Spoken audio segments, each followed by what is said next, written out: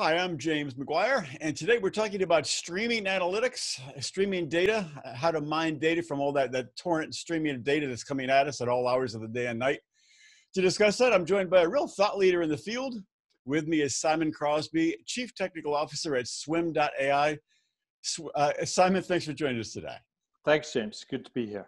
And does your company pronounce the name swim.ai, or is it simply just swim AI usually? Well, we call the open source project is called Swim OS. Okay. The company, we generally just say Swim, right? But right. it's swim.ai.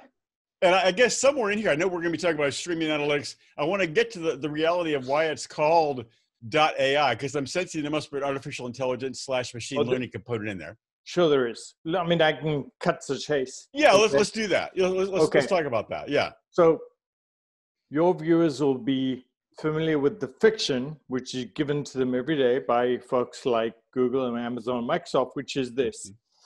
Some data scientist is going to sit in the cloud and take all this wonderful data and make a model and then deploy it. You know what? Right. That's just such BS, right? I mean, well, that happens. I mean, that happens in reality, right? Oh, it kind of does, but I'll give you lots of reasons why it won't happen for the world in general.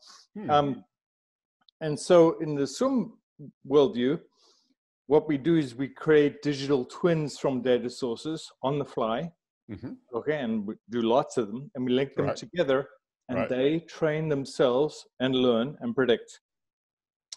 So I sometimes call this as kind of these intelligent digital twins, which learn and predict for themselves without people.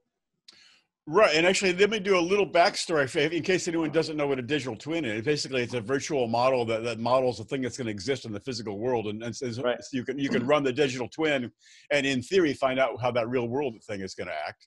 Yes. Yeah. Although one slight correction. Yes. It's not a thing that's going to be in the real world. It's a thing that's talking to you from the real world. So you create them when you receive data. Gotcha. Okay, and I'll give you a bunch of real world examples.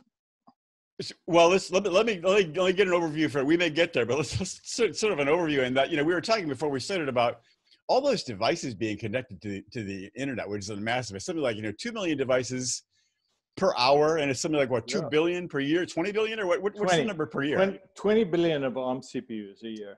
That is just so there's a massive torrent of data coming at us. At all times, industrial devices, phones, refrigerators, coffee machines. I mean, just, you name it, it's out there and it's connected to the internet. And of course, we need our refrigerators connected to the internet. How can we deal without that? Right. Well, actually, yes. So you can think of big data from 20 years ago, or whatever, 15 years ago, as being a rational approach to what was then a finite amount of data being generated every day. Right. But you say that these streams never stop.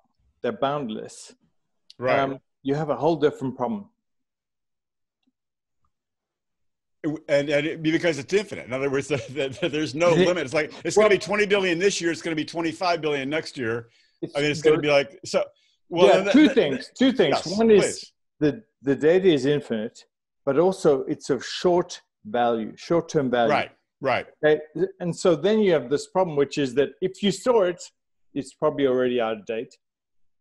And also you have this desire to move to what we call continuous intelligence, which is the ability to make decisions on the fly, not wait for the next batch run, okay?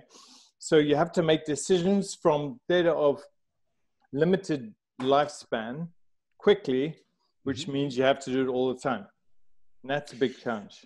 Well, all right. So here's a two-part question then. So is there really a way to glean data from all glean value from all this data that's flowing from us to us?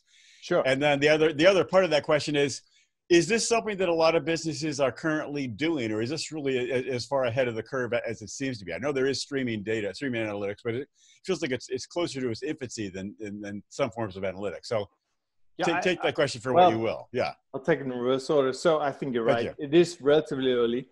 And I think of stream analytics as very much a top-down view.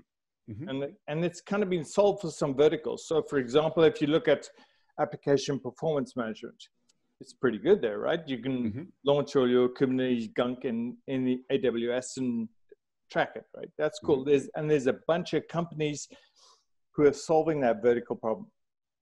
In general, the broader problem is much bigger than this. Let me give you a really wild example. Okay. In Dubai, we do a ton of stuff with city traffic. And the application needs to do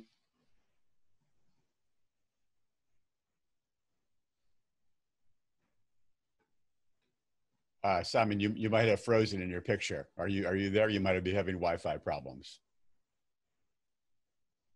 when a truck with bad braking behavior, in the sense that nobody's watching. Simon, let me interrupt you for 1 second because your picture froze for a second, and so did your audio. Could you give us a quick recap of the last, say, 15, 20 seconds or so? Sorry about that. I'm sorry. Yes. Yeah. So let me give you this really cool example from Dubai, where we do smart city work.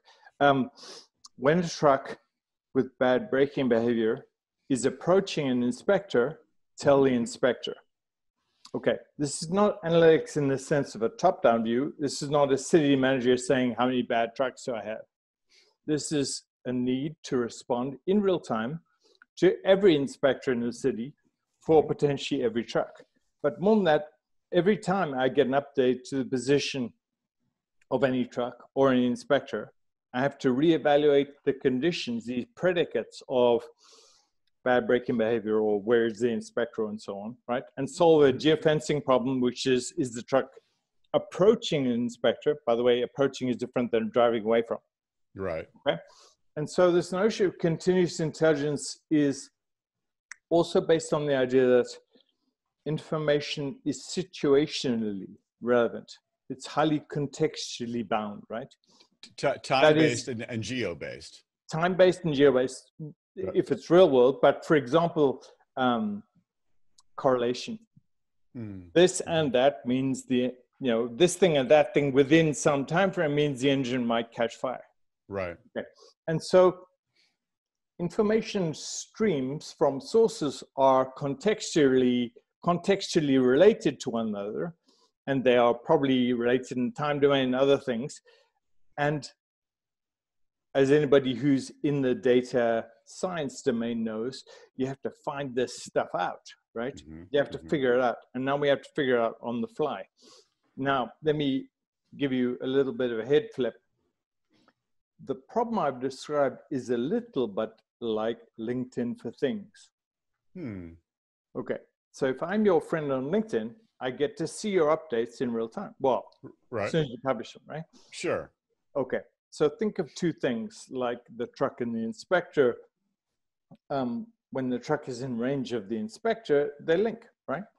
And then the inspector can see where the truck is. And I'm talking digital twins, obviously. Sure. And we can then figure out what to do. And so we're talking about graph structures, not necessarily just big data or NoSQL stores, right?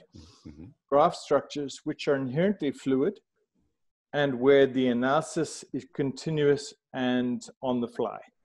And that's kind of what we do in SwarmOS. Right.